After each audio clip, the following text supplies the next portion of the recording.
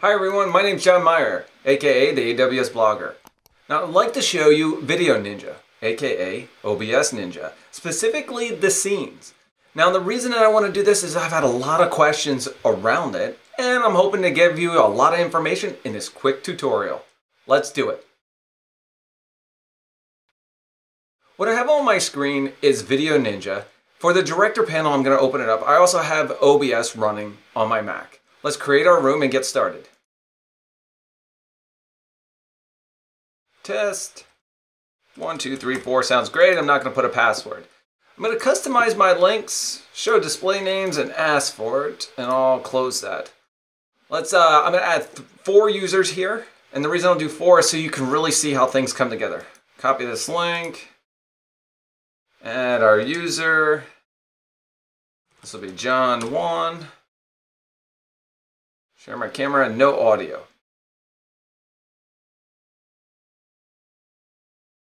I'll do this 4 times and then restart the video so we can get started and make this quick and simple. Okay, I have 4 users added to this control panel for our conferencing that we're going to be discussing. John 1, 2, 3, and a customized one. That'll show you how it's done. Within the control room, you can see all 4 of us, and I'm going to expand the more scene selection. Now, one of the things that's set by default is capture a group scene, auto add guests. I can copy this link, come into my main scene, and then we'll just add a browser source.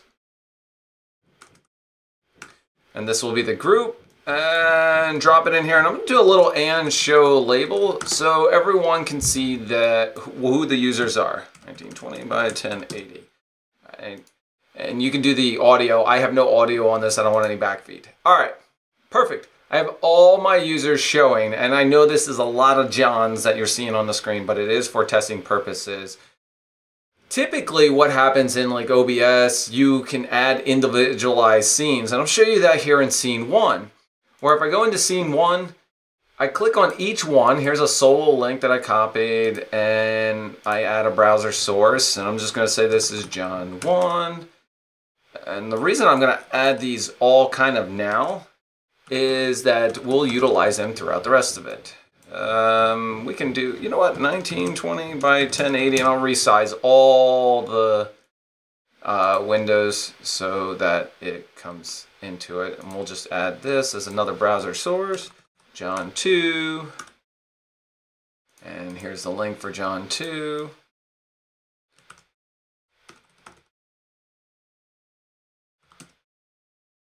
I'll pause the video, add all 4 of these so you can see the end results.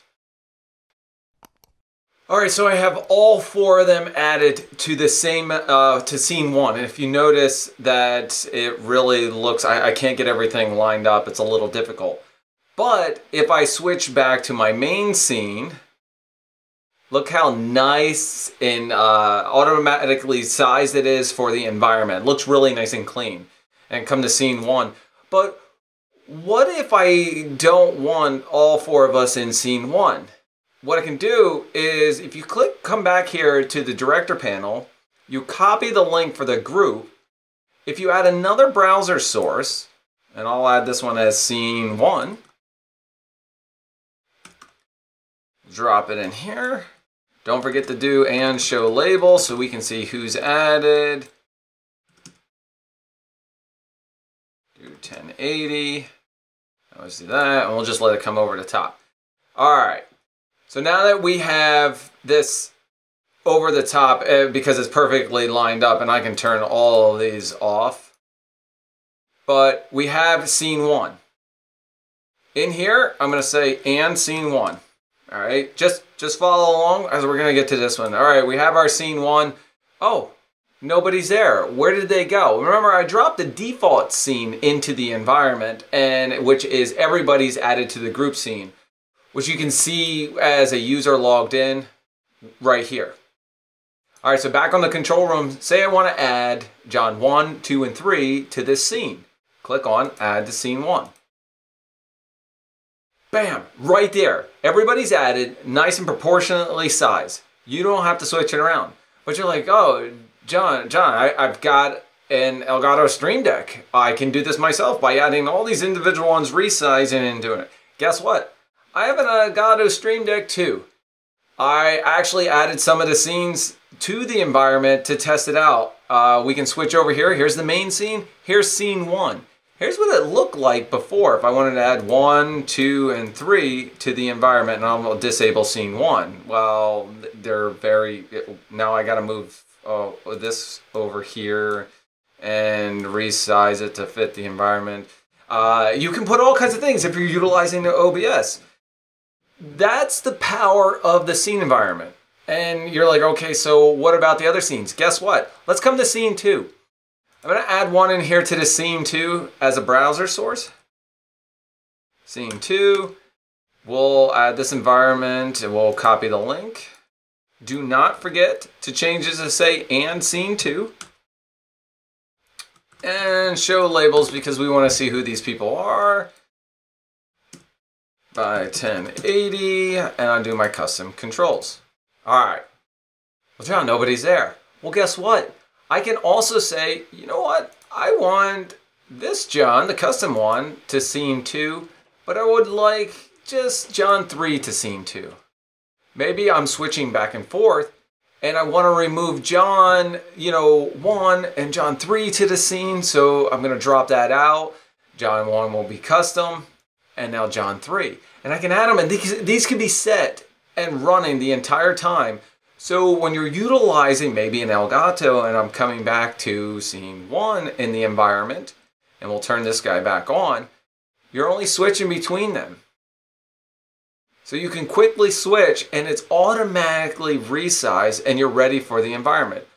Oh, well, wait a second, John. What do you mean? Well, maybe you want to just leave everything in one scene, one environment, but disable one of the sources. You can have it sit there in, all these sources lined up and just disable it. But wait, there's more. Let's come back and do a customized scene. What do you mean customized scene? So we'll take this, go down to our customize, copy this link. I'll add another source as the browser. I'll just say, you know what, I actually have one here that says customize. Let's come here and let's add that back. Let's come back. Browser, add existing, customize. All right, and we'll change this to that, and I'll say equals John, a little bit lower, John test source. All right, now look in the OBS director, or the VDO Ninja director. I have a scene here that says John test source. Maybe I'll only want John 2 as part of it, and John custom as part of it. Now they're side by side, or I want to throw that, John 3 in there. You can have your own custom scenes. All these are available for you from scene, up to 7 as a default, but additional scenes drop down below. All right, folks, that's it for your custom tutorial for VDO Ninja on utilizing the scene functionality. I hope you liked the video. Until next time.